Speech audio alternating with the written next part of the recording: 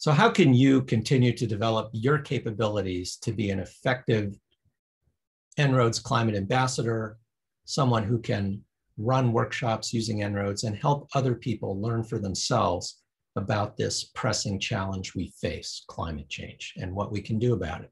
So over the many years that I've been doing system dynamics modeling and working with companies and governments and many other kinds of organizations, there's a few lessons that stand out. First of all, system dynamics is a technical enterprise, and climate change involves understanding some pretty complex science and economics.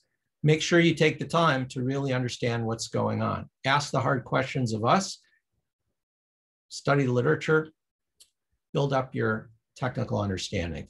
But to be effective, that's nowhere near enough. You also have to develop your capabilities on conversation, active learning, active listening, all the so-called soft skills that people need in order to effectively help other people to learn for themselves.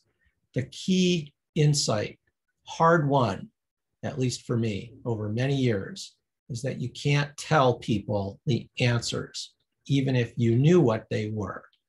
People have to learn for themselves. And so your role is to catalyze that process, to enable people to learn for themselves. And that means you have to be, in many ways, a coach and a guide, not the expert. If somebody asks a question and you don't know, you should say, I don't know, let me do a little research and I'll come back to you about that. If somebody challenges an assumption in the model, do not become defensive about that and explain to that person why their question is wrong or their challenge of the model is misguided. That doesn't work, and it's probably not correct.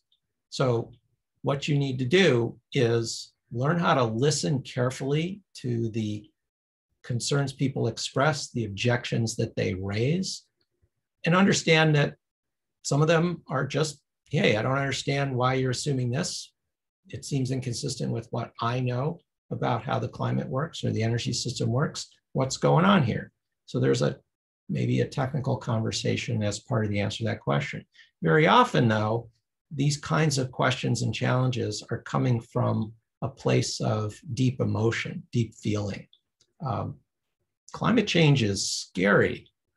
It feels to many people, and I feel this way myself quite often, that it's this gigantic, inexorable tidal wave coming at us and there's nothing we can do about it. Well, I don't believe that's true, but a lot of people are scared. A lot of people have that feeling of helplessness.